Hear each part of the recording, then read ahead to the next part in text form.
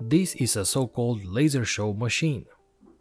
It cost me around $90 on AliExpress and is a lot less than I was expecting.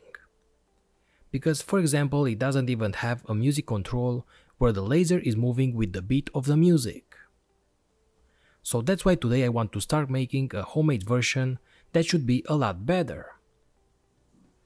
First, we'll take a look inside of the commercial machine, and then we make a plan on what we need for our homemade one. I'll try to use the parts that are not expensive, and like that maybe we get not just a better version, but also cheaper. I want to solve the supply problem. We analyze the sound with the microphone and the Arduino. Then I want to use 3 different color lasers. We have to merge the light into just one, and then see how to move the light and create shapes. This video will be made out of 2 parts. So guys, let's get started.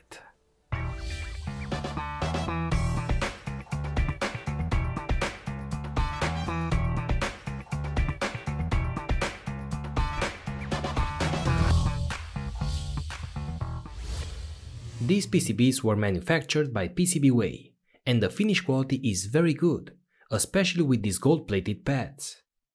If you want to finish your product faster, you could also ask PCBWay to make a panelized order, where you receive multiple PCBs on a single panel. Together with this, you can also order the SMD stencil from PCBWay, and use it to add solder paste, and then solder all the components at once, and by that you save time and effort.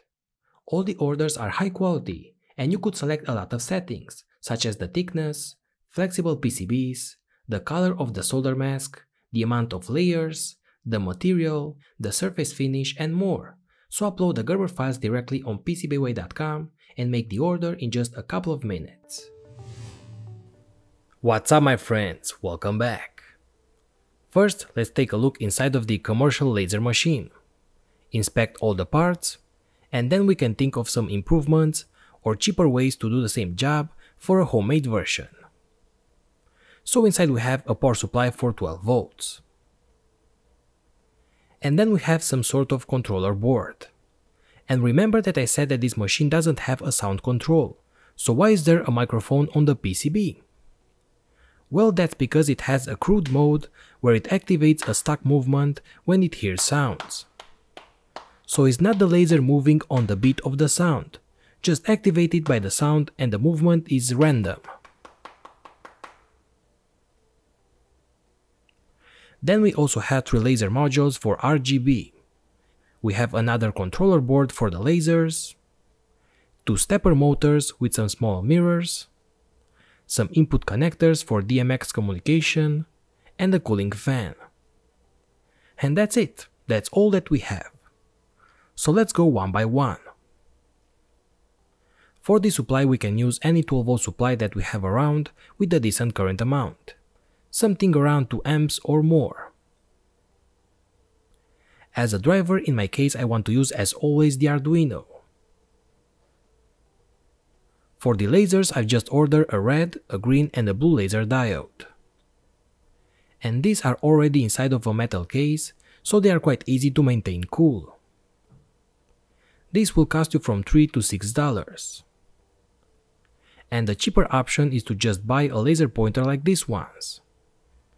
And these already have the current limiting circuit, and all we have to do is to turn them on and off using a MOSFET for example. And they also came in red, green and blue colors. For the audio control all we need is the Arduino together with the microphone module. And this will analyze the sound and get real values, and according to that we can make our movement of the mirror. And that's the final part and the topic of this video. How to move the mirrors in the X and Y directions. The commercial machine is using stepper motors. But I think that these are quite slow, noisy, heavy and bulky. So I'm trying to make a better solution, and that's why I've made this PCB for this project. The idea is to place the mirror on a 3D printing structure and then move the plastic part using magnets and electromagnets. Because if you take a look closer to the PCB, we can see that it has 4 coils. I've made this PCB with two layers, so we have the coil on the top layer, but also on the bottom layer. And the PCB has a space for an Arduino Nano and an H-bridge module. Using the bridge and PWM signals from the Arduino, we can control the magnetic field that the coils are creating, and by that we can push stronger or weaker onto the magnets. That's how I want to move the mirror, but I've made a mistake. Instead of controlling each coil separately, I've connected them in pairs of two in series. So basically A plus is connected in series with A minus and B plus with B minus. Like that we can move the mirror up and down or to the left and to the right, but we can't control the amount of movement. For that we need to control each coil separately, so we can push the part contrary to the other electromagnet and balance the position. That's why I've changed the PCB and ordered it once again, but till it arrives we have to make some tests using external coils. I've made this support for the mirror, and this time I've made it a little bit bigger and also used bearings so it moves easier. And this time we need two H-bridge modules, because we need to control 4 coils. Or since we don't need to change the polarity anymore, we can also just use 4 MOSFETs, one for each coil. This is the 3D printed support. We have 2 magnets for each axis. So first we mark the south side of the magnets with a red dot, and then we glue them with the same side facing downwards like this. I also glue in place the coils on the bottom 3D printed part. And here is where I place the mirror. And for that I will cut a small mirror that I had laying around. So now the support is ready. Actually I had to use smaller magnets, because the big ones were too strong. And I've also glued a piece of wood to separate the metal coils. To test it out I connect the 4 coils with 2 H-bridges. We could actually do this with only 4 MOSFETs, but since this is just a test, it is way easier to just use H-bridge modules. The Arduino reads the value of these potentiometers for the X and Y axis and applies a PWM signal for each coil. You have the schematic for this below this video. So as you can see I can easily control each axis separately and quite precise.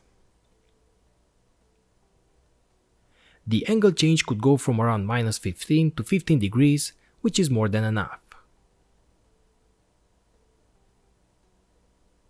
The only problem I can see by now is that the metal bearings are too heavy and they create too much momentum, but that will be removed once I get my new PCB and make a way smaller 3D support without the metal bearings.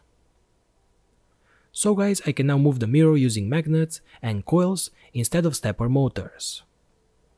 I still have to wait for the new PCB to arrive and make this mirror control even smaller. The new PCB will be able to control each coil separately.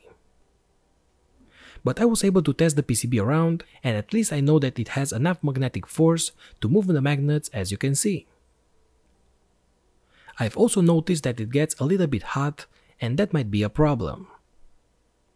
In order to keep it cool, we have to use a fan and try to dissipate more the heat from the PCB, maybe using heatsinks.